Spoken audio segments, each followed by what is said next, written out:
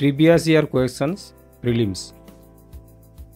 Regarding money bill, which of the following statement is not correct?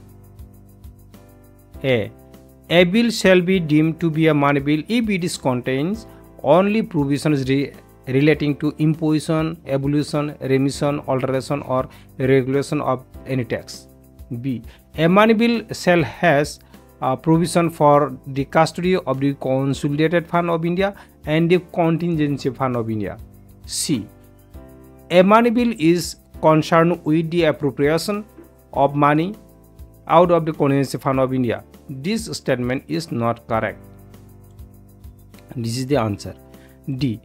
A money bill deals with the regulation of borrowing of money or giving of any guarantee by the government of India. This statement is correct. Consider the following statement.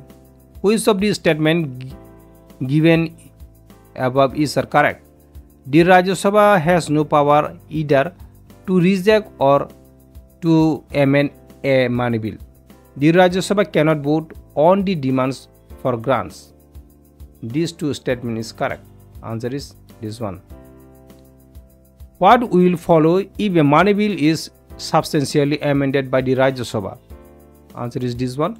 The Lok Sabha may still process with the bill, accepting or not accepting the recommendation of the Rajya Sabha.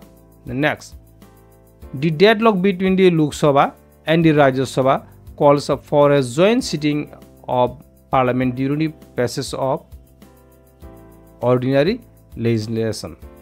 This is the answer.